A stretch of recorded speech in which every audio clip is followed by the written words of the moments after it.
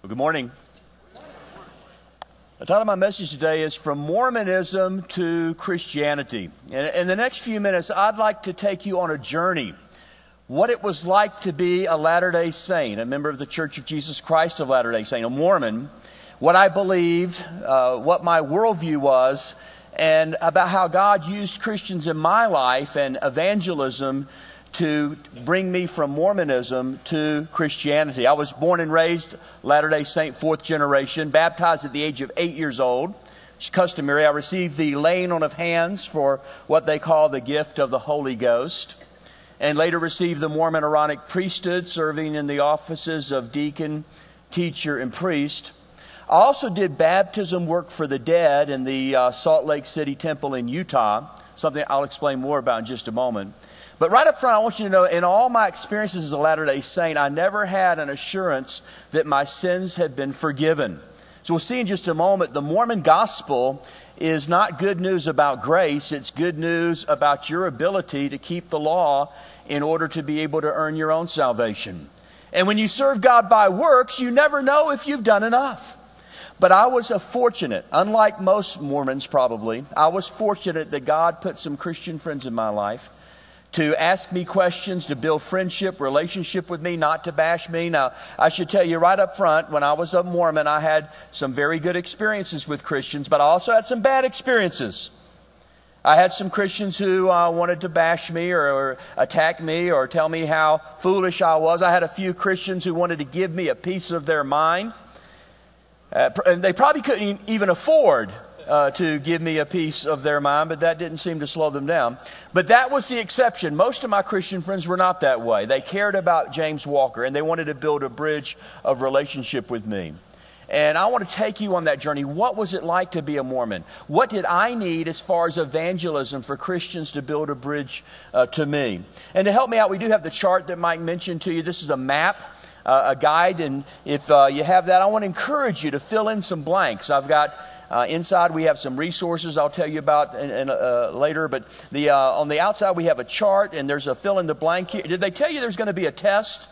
There will be a test. I want these filled in, and this is going to help. This is something for you to keep, and also some additional notes on the back of that page, something to help you that you can keep when you are able to dialogue or talk with a Mormon. What was it like to be a Mormon? Before I share with you anything out of the Book of Mormon or from the prophet Joseph Smith, let's start with God's Word. Can we do that? Turn in your Bibles to Galatians chapter 1, verse 6. The Apostle Paul writes to the Christians living in Galatia, and he says to them, I marvel. That's King James for I'm shocked. You could knock me over. I'm shocked at this, he says, that you are so soon removed from him that called you into the grace of Christ unto another gospel. Now, what I want you to notice in verse 6 is that the Galatians were attracted to the grace gospel. Grace means unmerited favor, undeserved kindness.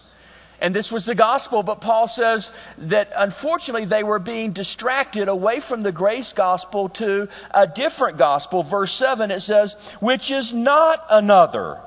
Now wait a minute, is it another gospel or is it not another gospel? Well, of course, the word gospel means good news, and what he's saying is you're going after a different good news which really ain't good. There's only one true gospel good news. Every other gospel is not good news at all. It's really bad news. He said, but there would be some that trouble you and would pervert. The word means to twist the gospel of Christ. And I think verse 8 is the key. But though we or an angel from heaven, if the Apostle Paul or the other apostles were to come to, or think about this, what if an angel was to come down, descend? Now it's interesting, our ministry, Watchman Fellowship, apologetics ministry, dealing with primarily reaching people of other faiths, Muslims, Jehovah's Witnesses, Mormons, Scientologists, people in Wicca, the occult. And it's interesting the number of religions that began with the appearance of an angel. I could go through and list and talk about that. Islam with the angel Gabriel appearing to Muhammad in the cave of Hira.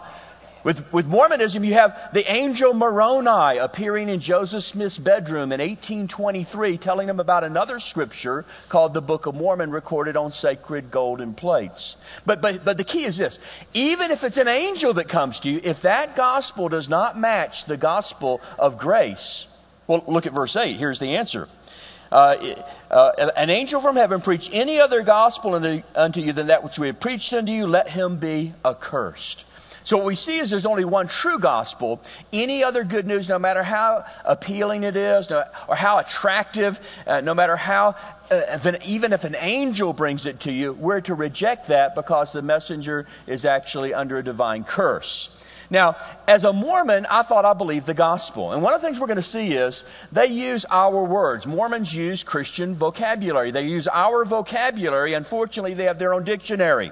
So they have different definitions for the word. So when I say I would believe the gospel as a Mormon, I believe the gospel, I believe the restored gospel. Now I called it the restored gospel. Mormons do that because we were taught as Mormons that Joseph Smith had to restore the gospel. Joseph Smith said that he didn't know what church he ought to join. In fact, the Mormon scriptures mention the Baptist, Presbyterian, and Methodist. He didn't know if he should join those churches or some other church. So he prays and asks God, and the Mormon scriptures record that Jesus and God both appeared to him, and God the Father and his Son Jesus Christ, and Jesus Christ told him there was no true Christian gospel on the earth, no true Christian church.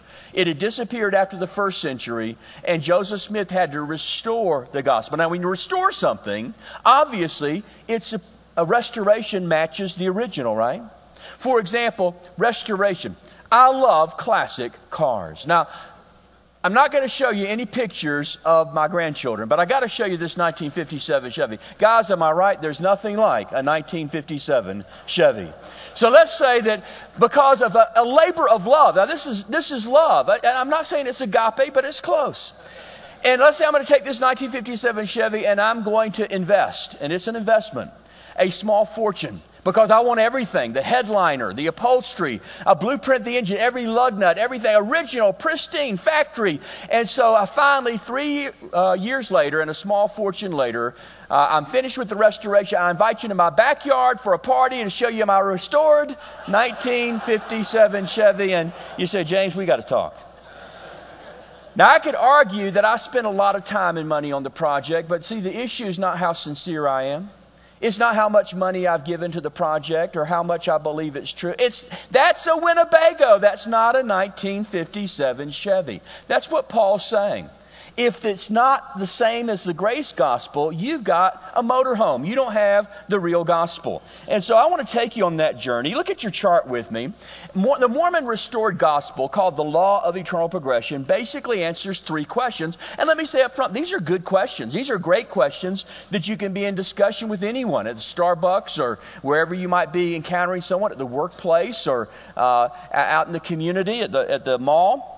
The questions are these. Question 1, where do we come from? Question 2, why are we here? What's the purpose of life? What does God expect of us? And question 3, where are we going? Which is another way of saying what happens to us after we die. Now, the Mormons have some answers to these questions. And they're very interesting answers, and some would even argue attractive answers. But remember, as we look at the answers, the question is not, is this attractive or interesting? No, the question is this the grace gospel found in the New Testament, or do we have actually a different gospel? Well, if you look at the chart, question 1 is in an arrow. And that's your big clue. The arrow is pointing to the answer. In the upper left-hand corner of your chart, I was taught, where do we come from? Far away. On a distant part of the universe, the Mormon scriptures, the Pearl of Great Price Book of Abraham says there's a star called Kolob.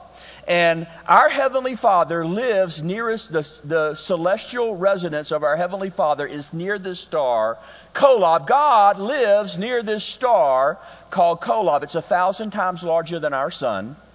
And God lives there, lives near there. His name is Elohim, which is a Hebrew word meaning either God or gods. And I was taught this was the personal name of our Father in heaven. Heavenly Father Elohim lives there on a planet near the star Kolob. Now on the chart we have this pictured for you as a planet called the First Estate, or the other name for it is the pre-existence. The pre-existence. And Heavenly Father lives there near the star called Kolob. And Heavenly Father lives on the planet near the star Kolob along with Heavenly Mother. Now we're starting to think way outside the box here. I was taught as a Mormon that God is married. In Mormonism, you have not only Heavenly Father, you have His wife, Heavenly Mother. You've got God and you've got Mrs. God. I know some of you are thinking this. No, wait a minute, James. How could they arrive at this? How could Mormons think this? That's not in the Bible. In the Bible, God's not married. Well, actually, technically, in the Bible, God's not even dating anybody. So where's this coming from? Well, one of the flaws of counterfeit Christianity is they'll look to other sources of truth outside the Bible. So as Mormons, we had Latter-day apostles and prophets who could deliver new doctrine, new scripture. We had new scriptures like the Book of Mormon, the Doctrine and Covenants, Pearl of Great Price. Once you begin to say that there's mistakes in the Bible, which the Mormon Church teaches it's not been translated correctly, once you do that and you begin to look for other sources, let me tell you, you can believe anything to be true. And so I believed in Heavenly Father, His wife, Heavenly Mother, and I was taught and believed that God and His wife have babies, spirit children. Now, just like human parents procreate a family, sons and daughters, our Heavenly Father, along with His wife, Heavenly Mother, well, they procreate spirit children. Now, God has a lot of spirit children. He doesn't have millions. He actually has billions. Now, we're striking right at the heart now of question one. What's question one? Where did we come from? Now, I was taught as a Mormon that all of us in the building this morning, everyone who's currently alive on earth today, everyone who ever has been born in history past, anyone who will ever be born in the future history, where did we come from? We came from the pre-existence. We are the spirit children of these divine parents. We look a lot like we do now, except we had spirit bodies rather than tangible bodies of flesh and bone. Nevertheless, we look like we do now. We were the same people that we are now. This is not reincarnation. I was taught as a Mormon that, well, let me say it this way. If I was a Mormon, I might ask you this question. Raise your hand. How many of you, it's like odd, it's strange, you meet someone for the first time, but it's uncanny. It's like you had known this person your entire life. Raise your hand if you've ever experienced that before. Well, see, ma'am, you probably knew that person here on the planet near the star Kolob. Okay, she's not convinced. But you can see how this might be appealing, or it might be a deja vu or something. But remember what the Scriptures warn. This is not about deja vu, or it's not even about, is this plausible? No, is this biblical? Is this the same gospel, or is it in fact a different gospel? Now, I was taught it was determined we would need a Savior. And two of our older brothers both offered to be the Savior of our earth. Jesus said, I will be the Savior of mankind. But his spirit brother also offered to be Savior. His name was Lucifer. Jesus, I was taught, and Lucifer are spirit brothers. Jesus was chosen to be the Savior rather than his brother Lucifer. Otherwise, we would have a different Savior today. I was taught as a Latter-day Saint, this is where we come from. And this basically answers question one, where did we come from? And it takes us now to question number two, why are we here? Well, this is the bottom left-hand corner of your chart. We're here on earth. Okay, you with me on that? Earth, which is also called the second estate. First estate's pre-existence. We're here on earth, which is second estate. By the way, one year we published this a chart similar to this in one of our magazines. And the woman who did the graphic art for us, she put a little X by the earth and put, you are here. You ever get lost at the mall? If I have lost you, you're on earth, okay? Which is also known as the second estate. But why? Well, I was taught as a Mormon that there are very important reasons that we're here. Reasons that we must, that God placed us here in order to progress. This is the law of eternal progression. We couldn't progress in the previous estate. So we're here on earth, and there's probably dozens of important things that we're here for, but I've reduced it to 9 basic reasons. Here's what I was taught. Number one, this is in the white box. Why are we here? Number one, we have to receive a body of flesh and bone. We could not progress with a spirit body. We must gain a physical body of flesh and bone. Let me just get a feel for the group this morning. How many of you have already accomplished step one? You've gained a body. Because about half of us. Now, Mike, I don't know if I can work with this group. It should be almost all of us get a body, okay? Number two, you must be put into an environment where you can experience sin. You have to have free agency in order to choose sin. We could not choose sin in the pre-existence. We're now on earth where we obviously have chosen to sin. All have sinned. And so we can experience sin. We'll have to repent of that sin. Number three, we must have faith in Christ. Now here's something we can all have a commonality with our Mormon neighbors and friends. The Mormons believe that faith in Christ is part of the gospel. And we would agree that we would say faith in Christ is the totality of the gospel, but they would say at least it's part of the gospel. But it begs the question, which Christ? Now, you know, almost every religion believes in some kind of Jesus. I wrote a book we have available, The Concise Guide to Today's Religions and Spirituality. We have the key facts and definitions of over 1,700 religions in America. Virtually all, there's a few, but virtually all of the religions believe in Jesus of some kind. But the issue is not, do you believe in Jesus? There's no record in the Gospels of Jesus ever asking his disciples, hey fellows, do people believe I exist? That was never the question. The question was what? Who do men say that I am? See, that's the issue. And so, as Latter-day Saints do believe in Jesus, when I was a Mormon, I would tell you, the name of our church is even the Church of Jesus Christ of Latter-day Saints. 2 Corinthians 11, verse 4, warns, though, about those who would preach another Jesus, not the Jesus of Scripture. I was taught a Jesus of Mormonism that is not the same as the Jesus I believe in today. I currently believe in the traditional Jesus, the traditional Christ. The Mormon Jesus is not the eternal God made flesh, not the second person of the Trinity. The Jesus of Mormonism is the spirit brother of Lucifer, who was married to 3 women, Mary, her sister Martha, and Mary Magdalene, who after his death on the cross and resurrection, the Book of Mormon recounts that Jesus came here to America to preach his gospel to the Native Americans, to the Indians, who are actually Jewish according to the Book of Mormon. I'll address that later on in my workshop. Are Indians really Jewish? Shalom, Kimosabi. Short answer is no on that one, in case you can't make the seminar.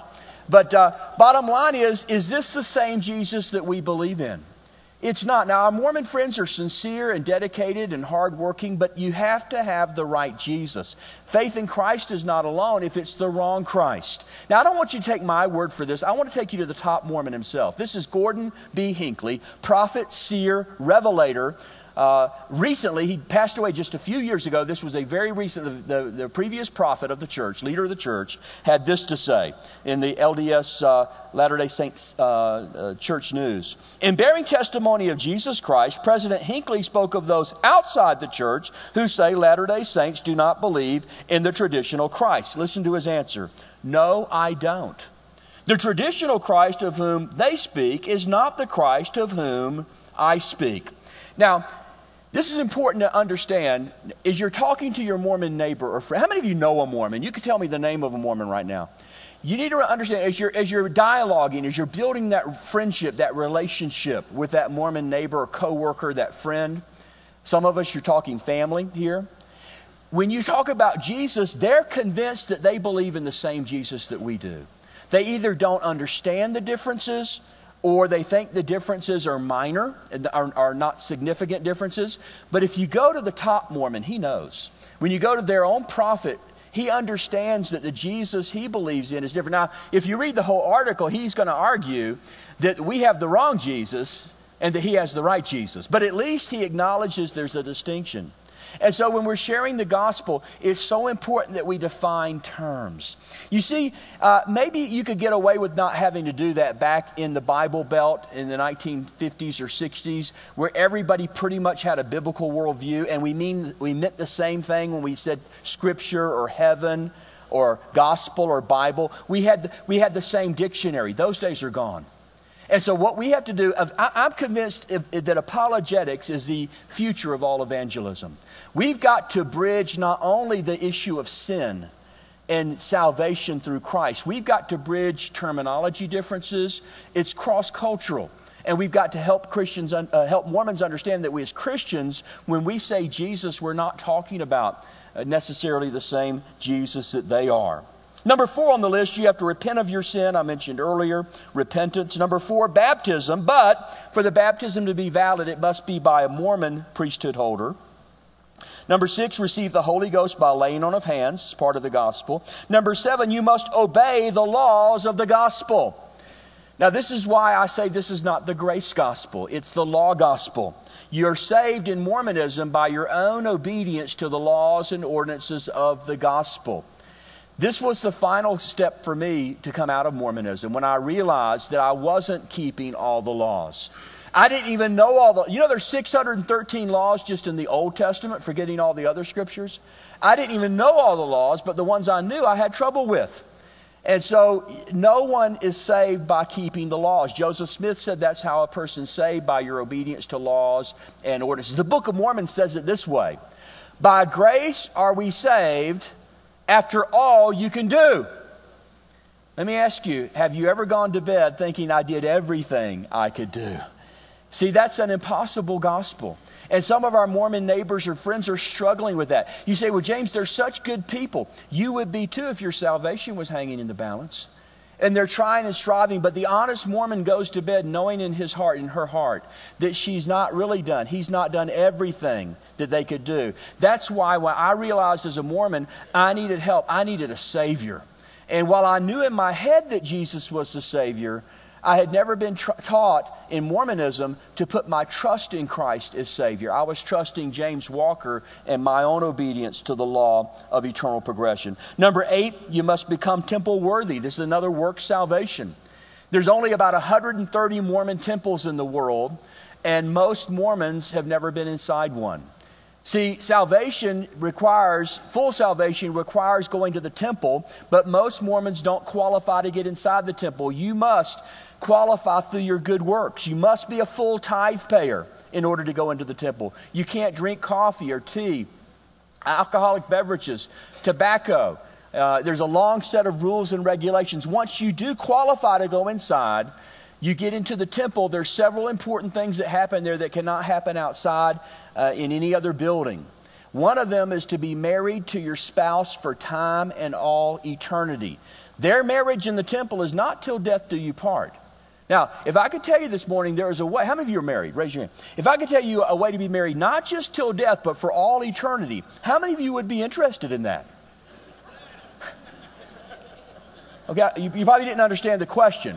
What I mean, strike that question. Here, one of the big advantages as a Mormon, I thought, is that our marriages are not till death if they're in the temple. Also, baptism for the dead is important. That happens in the temple as well. But let's go ahead and jump to that last thing, the last point. Where are we going? I was taught that after death, everyone is going to go to one of two places, and it's not heaven and it's not hell. Where are we going? Well, you're going to go either to paradise or spirit prison. Now, the shortcut answer, and we have more information on our website at watchman.org. We've got more information on the back of that chart. But short answer, only worthy Latter-day Saints go to paradise. Everyone else goes to spirit prison. However, spirit prison, there's a possible good side to this, because if you've never understood the Mormon gospel, you never had the Mormon missionaries share this with you, and so you die without knowing the restored gospel, the law of eternal progression, and you're in spirit prison. I was taught Mormon missionaries from paradise can actually come down and share the Mormon gospel with you in spirit prison. So there's a way you can actually accept the restored gospel post-mortem after death. Now, if you do accept the gospel, you still can't go to paradise because, remember, you've not been baptized. You say, well, I've been baptized. Yes, but not by one having the proper authority, meaning a Mormon elder. This is where the doctrine of baptism for the dead comes in. Mormons have millions of names of deceased people, and those names are sent electronically to one of the 130 or so Mormon temples in the world. This is what I did in the Salt Lake City Temple in Utah. I was dressed in total white from head to toe, ushered into a room in the temple. In the center of the room, there was a gold baptismal font supported by 12 golden oxen. I stepped down into that baptismal font and was baptized, not for me. I'd already been baptized. I was baptized for dead people. One of them, Frederick Jones. And I was convinced, had Frederick Jones received the restored gospel in spirit prison, he then could go up to paradise. Not only do they do baptism for the dead, they also do marriage for the dead, where living Mormon couples stand in on behalf of dead couples to do marriage ceremonies for and on behalf of the dead couples so they could be married in eternity. 90% of what happens in the temples are works for dead people. And this is an important part of the gospel. But even if you make it to paradise, it's not over. On the right-hand side of your chart, you'll see that eventually, virtually everyone is going to go to one of three different heavens. The bottom heaven is known as the telestial kingdom, represented by the glory of the stars. Now, this is a heaven which I was taught is beautiful and marvelous and majestic and everything you could imagine heaven would be. But I had no desire to go to this heaven. There's a higher heaven above that called the terrestrial kingdom, represented by the glory of the moon. Now, notice the light gets brighter. The twinkle of the stars replaced by the glow of the moon. And this was a more beautiful heaven, a more worthy place to go. But as you can already imagine, I had no desire to go there either. My goal in life as a Latter-day Saint was to be worthy to go to the celestial kingdom. That was the highest heaven, represented by the glory of the sun. Now, I'm going to simplify this for you. Basically, it works this way. Only worthy Latter-day Saints go to the celestial kingdom. Or those who accept the restored gospel after death in spirit prison and wait for their works to be done for them by Mormon temples, by proxy works for the dead. The bottom kingdom, this is interesting, the bottom heaven is reserved for wicked people. If you're a murderer, lawless, you hate God, you don't have to be spiritual or anything to go to the bottom heaven. The middle heaven is for spiritual people, honorable men and women, who are not Latter-day Saints. So maybe if you are an observant Jew, if you are a devout Muslim, if you're a good Baptist, you can go to that middle heaven.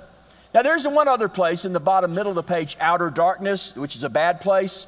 But don't worry, you can't go there unless first you're Mormon. As long as you never join the Mormon church, you're guaranteed one of the heavens. Once you join the Mormon church, now you're at risk. You can go to outer darkness. Even though at my excommunication trial, my bishop assured me that even doing the ministry that I'm doing at Watchman Fellowship and being an enemy of Joseph Smith and the restored gospel, I still was not a son of perdition because I did not believe it with all my heart. He said, Brother Walker, you can still make it to the bottom kingdom with the wicked people. So there's some salvation even for James Walker in the Mormon system of things. But I wanted to go, when I was Mormon, to that celestial kingdom. But if you look closely at your chart, even the celestial kingdom is divided into three categories. In order to make it the highest degree of the celestial kingdom, not only must you be LDS, a Latter-day Saint, Mormon, not only must you be worthy, not only must you have done the temple works, you must also be married, and your spouse must be worthy also. If you are single, you can go to the celestial kingdom as a servant or slave, but you cannot go to the highest degree of the celestial kingdom. So your marital status. I was just ask, how many of you are single? Raise your hand if you're single. I just need to ask you this morning, do you like anybody? Now, you need to think about this because your marital status is going to play a part in the gospel. You can't be single and be in the highest kingdom. But if you do make it to the highest kingdom and you're married and your spouse is worthy also, it's still not over because this is the law of eternal progression. Now, remember question 1 formed an arrow from the upper right-hand corner of your chart to the upper left-hand corner of your chart? That arrow represents if you make it to the highest degree of the celestial kingdom, you and your spouse will be then given your own earth somewhere. And you and your wife, you and your husband, are going to be the heavenly father and the heavenly mother of the new earth, and you are going to start having babies. Billions of them. And you're going to populate this new earth with your own spirit offspring who will look to you as their heavenly father and heavenly mother. Now, interestingly, the chart also works in reverse. That arrow flips around. I was taught that our Heavenly Father, our God, before He was the God over our earth, He used to be a man Himself somewhere on some other planet. But apparently He was such a good man, when He died, the other gods allowed Him to become a new God. That's how He got to be the God of our earth. One of the prophets of the Mormon Church, Lorenzo Snow, summarized the entire Mormon gospel with this most famous couplet. And it goes like this. He explained the gospel, quote, as man is, God once was. As God is, man may become. This is the Mormon gospel. This is the law of eternal progression. Let me ask you, is this the same gospel found in the pages of the New Testament, or do we have a different gospel? Now, again, I was fortunate enough to have some Christian friends who shared with me. There was a series of events that God used over a period of a number of years in my life. I remember the first time someone showed me as a Mormon, some of the 4,000 changes that have taken place in the Book of Mormon. In my seminar this afternoon, I'm going to teach you, show you how you can sit down with a Latter-day Saint with photocopies of the actual original Book of Mormon, showing some of the 4,000 changes. I was devastated by this. I had been told the Bible had been changed millions of places, but the Book of Mormon was the most correct of any book on earth. And when I saw that with my own two eyes, I began to wonder, what else has my church told me that ends up not being true? There were other things. 2 of my sisters became Christians before me. And the whole family saw a wonderful difference that took place in their life. But it was counterintuitive because they had left the true church and now they were going to a Christian church, a Baptist church, but their lives were so radically changed by the gospel. There were other issues as well. The final issue with me was grace, because I realized even on my best day, I was not doing all that I could do. One of the Mormon prophets, Spencer W. Kimball, says that repentance is required for salvation. And repentance means that you must never repeat the sin again. And for repentance to be true, you cannot repeat the sin, not even in your mind, or you've never truly repented. Or if you haven't repented, you haven't had the gospel. And so Mormons, a lot of Mormons you meet are wrestling with this. It's an oppression and a bondage that they're in. And they need some good news of the gospel.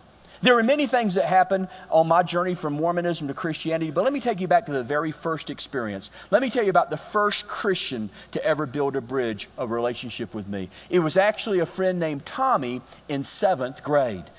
7th grader, and he asked me, James, he said, what church do you go to? He's my friend. He asked me, and I said, well, I'm a member of the Church of Jesus Christ of Latter-day Saints. And Tommy said, well, that's good. Now, it took Tommy a couple of weeks. But a few weeks later, Tommy came back. He said, James, you're a Mormon. I said, well, that's like another name for our church. I'll never forget what Tommy said. Tommy said, you guys believe in a different God than the God we believe in. I said, oh, no, Tommy, we believe in God and Jesus and the Bible the same as you do. We just have some additional information, like the Book of Mormon. Tommy said, no. He said, James, actually, I looked you up in the encyclopedia. I said, we're in the encyclopedia? What does it say? He says, well, it says in the encyclopedia, your church teaches that God, before he was God, he was once a man, and that you too can become a God yourself one day. I said, oh, okay, now I know the problem. What we mean by that is you have to be worthy in order to earn the right to become like our Heavenly Father. We believe that the same as your church. See, I thought all the churches taught that. And Tommy said, oh no, we only believe in one God. I said, yeah, one God for our earth, but you know there's other earths with other gods. And my friend Tommy, 7th grade, he said, no, James, the Bible says there's only one true God. Every other God is a false God. I said, Tommy, where'd you hear that? And he showed me Isaiah 43:10. Where the Word of God says, before me there was no God formed, neither shall there be after me. And Tommy just said, James, if there's no God formed before God, how could God have once been a man? And if there's no God that's going to be formed after God, how can you ever become a God yourself one day? I didn't know the answer to that question. I'm thinking that's one of the mistakes in the Bible. But the Word of God is quick and powerful and sharper than any two-edged sword. And I still remember that day. I still remember that verse. And God began to work on my life. I didn't become a Christian that day or that week or that month or that year or 5 years or 10 years. But God planted a seed that day with my friend Tommy that helped me realize that we're saved by grace and not by works. That the real Jesus is fully God and fully man. And that I need to repent of my sins and trust Jesus as Savior and not rely in any part on James Walker as my Savior. Well, I did want to mention to you that one of the things that we want to do being here in New Mexico is our ministry, Watchman Fellowship, wants to partner with churches here in New Mexico. We minister all over the country, but we've done not that much at all here in New Mexico. We want to offer resources and tools. My staff stands with you to come out here and train and teach in your churches. Some other resources that we have available, if you look inside your chart, We have a book. We have a great set of DVDs on Islam, Mormonism, cults, Scientology, some great tools and resources. We've got some great specials on that. One of the tools that we have is a free profile that we do. It's a bi-monthly, every other month, a 4-page fact sheet. That every other month we deal with a different religion or controversial doctrine or practice. It's free. If you'll just print up your name and address on the top of that form and turn it into our resource table out there in the lobby area, we'd love to get a free subscription. That's a way that we can minister to you, equip you, and train you. And we've got some good resources. You may say, James, I'd love to reach my Mormon friend. I raised my hand. I'm concerned about this Mormon, but I don't have the tools. I don't have the resources. We have resources. We have the tools for you. But let me be quite frank with you. It's really not about the resources. It's really about relationship, and it's about willingness. Now, my friend Tommy, what did he have? An encyclopedia and a King James Bible. That's all he had. Are you smarter than a 12-year-old? Or how does that go? I don't know. Is that a 13-year-old? Whatever. 8th grader. Are you smarter than an 8th grader? That's how it goes. Are you smarter than 8th grade? It's not about how smart you are, resources. I think resources help, but really it's about God's more interested in availability than He is ability. And as an evangelism conference like this, as we look at 2012 and say, what are we going to do as New Testament churches, as Southern Baptist churches in the state of New Mexico? Are we going to make a difference? Are we going to be salt and light? It's really about attitude and it's commitment. It's a matter of the will. Are we going to love God? Are we going to love people? I lost track of my friend Tommy shortly after the 9th grade. I'll close with this. I lost track of my friend Tommy. And Tommy would have never known the rest of the story were it not many, many years later, one year for a birthday present, my wife decided to do something different for birthday present. Her birthday present that year for me, she somehow tracked down and found my friend Tommy from 7th grade, got him on the phone for me. That was my birthday present. Remember your Mormon friend back in junior high, James Walker? He's a Christian now. He has a ministry, Watchman Fellowship, reaching Mormons and Muslims and Jehovah's Witnesses and Wiccans and occultists. And remember that day when you shared the Bible verse with him? God used that. You planted a seed. You crossed over that bridge. You built that relationship. You know what I want to be when I grow up? I finally decided I want to be a Tommy. How many Tommies do we have here this morning? I want to be a Tommy. Let's pray. Father, we want to thank you for the truth of the gospel. Help us to be able to love our neighbors, our classmates, our co-workers. Help us to reach New Mexico with the power of the gospel of Jesus Christ. I'm thankful that you placed a Tommy in my life. Don't let it end there, Lord. Let me be a Tommy to countless others. And let us all do that in Jesus' name. Amen.